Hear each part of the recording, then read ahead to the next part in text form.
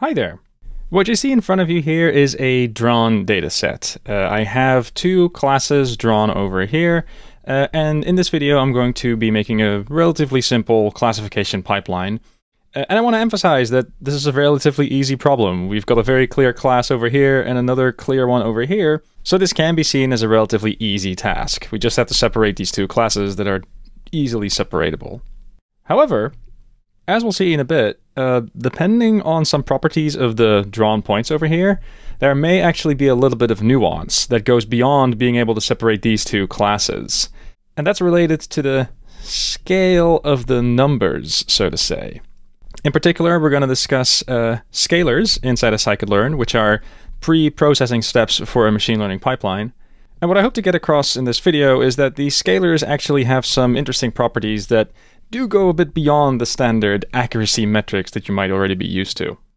So back to that dataset, I drew it and I've made a matplotlib chart over here, and it definitely has this shape. It looks like this. But for the illustrative purposes of this video, I did make one somewhat cheeky change, and that is reflected on the x-axis over here. What I've effectively done is I've said, well, let's just multiply the x-axis here with a very big number. So you can see that the numbers here are definitely way bigger than the numbers over here. And again, we're not doing something over the top crazy. There are definitely bigger numbers that I could put in here.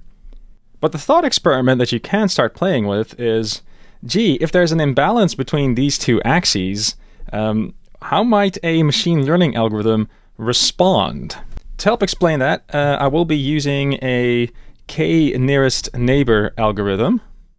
In particular, I'm going to use a classifier. And the thinking behind this algorithm is that suppose that I've got a point, let's say over here, then it's going to look at the nearest, let's say, 5 neighbors, which are presumably these points. And then depending on the class of those neighbors, it's going to make a prediction. In this case, all 5 of the neighbors are orange, so this point will be predicted as orange. But you can imagine maybe something here in the middle where these two are the closest on this side, and maybe there's 3 over here. My drawing's not necessarily going to be perfect, but just to illustrate the point, there are points in the middle here somewhere where a fraction of the neighbors are of one class. So this approach of classifying is also able to predict probability values, let's say. So I might have a 3 out of 5 probability of being blue if I'm drawing a point somewhere over here.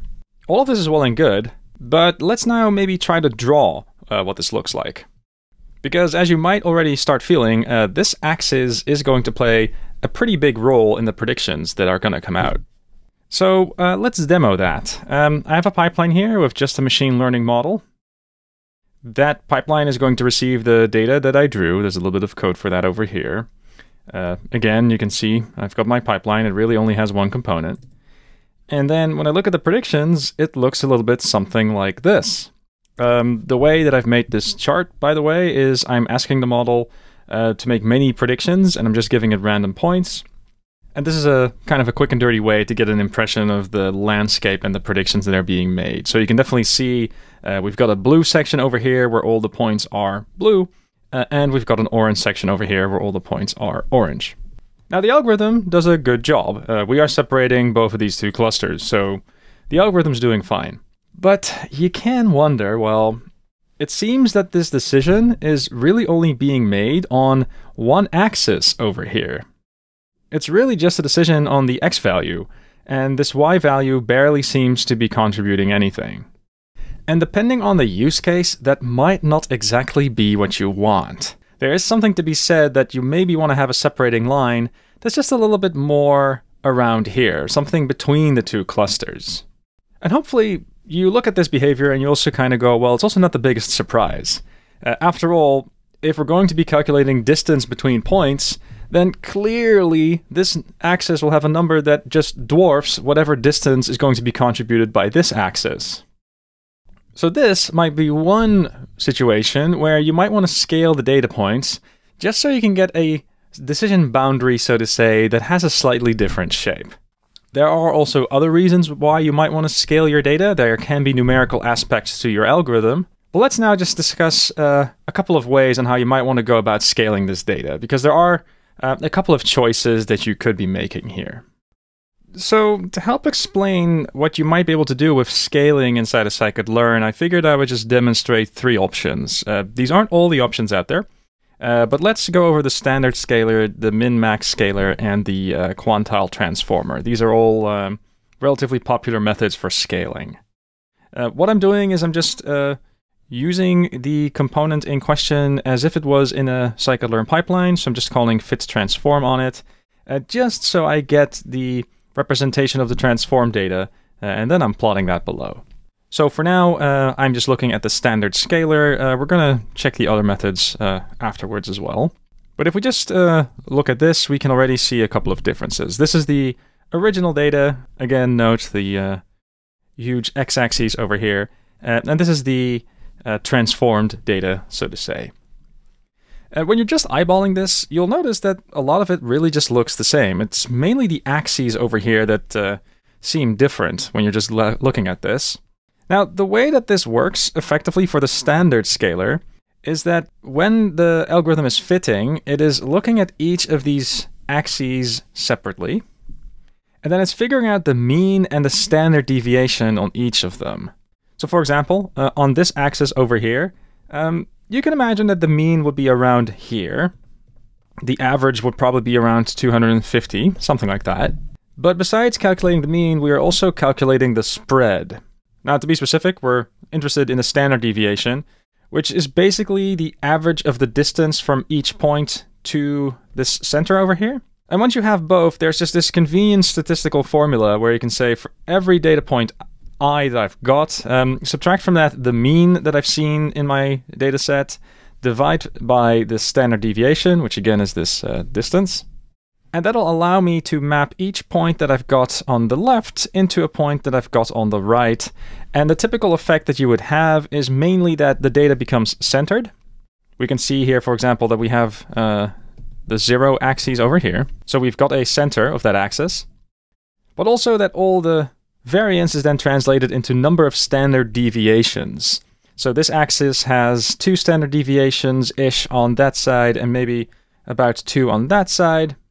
But hopefully this paints a picture of how we're able to take an axis and turn it into something that's a bit more standard, so to say. And we don't just do that for the y-axis, we also do that for the x-axis. And as a result, one thing that's happening under the hood is that these distances also get kind of normalized. A distance on the x-axis over here is definitely more comparable to the y-axis than in this situation where we're dealing with these, I will call, over-the-top large numbers. Now, there are also some other ways to do this. You don't necessarily have to use the standard deviation and mean. You can also use the minimum and maximum. Now, again, the shapes of these blobs don't seem that different. The main thing that's really changed are these axes. In this case, though, the way that we're scaling is we're really just looking at each axis and we're looking at the minimum value and the maximum value, and we're going to rescale that such that in this new transformed representation, we scale everything between 0 and 1. This has a somewhat similar effect to what we saw earlier. Again, we get 2 axes that we can compare. But hopefully you can also feel that you have to be a little bit careful here, and that's because of the effect that outliers might have. This drawn dataset over here doesn't have a huge outlier in it, but you can imagine that the presence of one can also skew the representation. One way to maybe deal with that is to consider using the quantile transformer. And because I'm dealing with a small dataset here, I will have to set the number of quantiles to 100 in order not to get an error message. But the quantile transformer also, again, does kind of a similar thing, but it cuts everything up in quantiles. Now, the way that this quantile transformer works is we're going to introduce buckets, but the buckets are going to be introduced based on the distribution of the data. So let's say we start at the top over here, then I'm going to keep on building a bucket until I've got, let's say, 1% of the data. Then all the data points that fall into that bandwidth go and fall into that bucket. And I have a similar bucket over here. That's maybe 2%. These buckets can be thinner or thicker depending on how much data actually falls in. But the gist of it is that we will end up with 100 buckets of different sizes. But if you have 100 buckets, each bucket should have approximately 1% of the data going in. We do that for both of these axes. And by doing this, we see that the transformed data actually is visibly different. In particular, there's just no gap in the middle over here. And the reason for that is simply because there is no data point over here. In particular, on the axis that I have down below here, there's this bandwidth where there's basically no data. So that would also mean that all the buckets that I'm allocating here would be kind of on the side of that. So if I were to draw this a little bit more neatly, there probably would just be one big bucket in the middle over here on this one axis, which is also kind of why the wide gap that we've got over here barely shows over here. Another thing to keep in mind is that if this original dataset has very solid outliers, then in this dataset that would be more squished. It's for the same reason as before. We again would have this one slither of a bucket for the 1%, so to say. And even if it takes a while before we hit our next 1% bucket, the way that this gets projected is these will just get squished together on the right-hand side here. So just to mention, scikit-learn definitely has more options than the ones that I'm showing over here. But the main thing for now is just to point out that there's definitely more than one flavor on how to scale your data. And I guess like the final thing that I would like to show with that topic is just also show you what the effect is on the predictions. So kind of as a final demo, what I figure would be fun to do is to remake the chart that we started with, that is this one, where you can really clearly see that there's one direction at which the decision is being made. And what I can do is I can make the same chart, but when the data is scaled. So what you're looking at here is basically the same prediction, but in a pipeline where we are using a standard scaler. And you can see that that smooth line that I was alluding to earlier, that's actually happening here. And I think this is pretty interesting because in this case, you can see how scaling the data kind of pushes the algorithm to consider both of these axes, even if one of them has like a way bigger scale. And I can imagine there being some applications where you might want that. Another thing that's kind of interesting in this particular case, we can also show what it looks like if we use a different transformer. So let's go for the min-max scaler now and just rerun it. Now, it's a subtle difference, but before we had a line that was just kind of more smooth, and in this case, we kind of have a line that's more straight. And if we were to go for the quantile transformer, then we get this shape.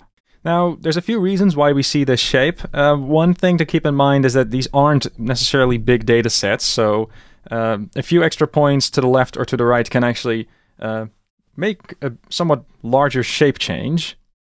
But again, what we see reflected is the fact that in the middle over here, there's barely any data points. And that is why when we move in this direction, there is effectively no change in the decision. The moment that we start hitting data points again, then the line becomes smooth once more. But there's really no data in the middle here, and that's why we see this somewhat jump. So there you have it. These are methods that you can use to scale your axes, so to say, and there are moments when this can be useful. Now, one thing to keep in mind is, again, that if you're interested in the shape of the prediction going out, that might be useful, but if you're really just interested in the right prediction, technically, the k-nearest neighbor algorithm was doing its job well here, and there certainly are algorithms that don't necessarily require scaled data in order to function. Tree-based models definitely come to mind. But there are algorithms that do appreciate when there's scaling happening just for numerical reasons. So I hope that this was a nice demo of what you can do with a scaler. But for the next episode, just to give a bit of a preview, I kind of want to dive deeper into this standard scaler over here. Because after this demo, you might think, well, this standard scaler is nice, but it seems relatively straightforward, and it probably has a straightforward implementation as well. And that's actually not 100% true. There's actually a couple of non-standard things happening in the standard scaler, and that is something I would like to discuss in the next video.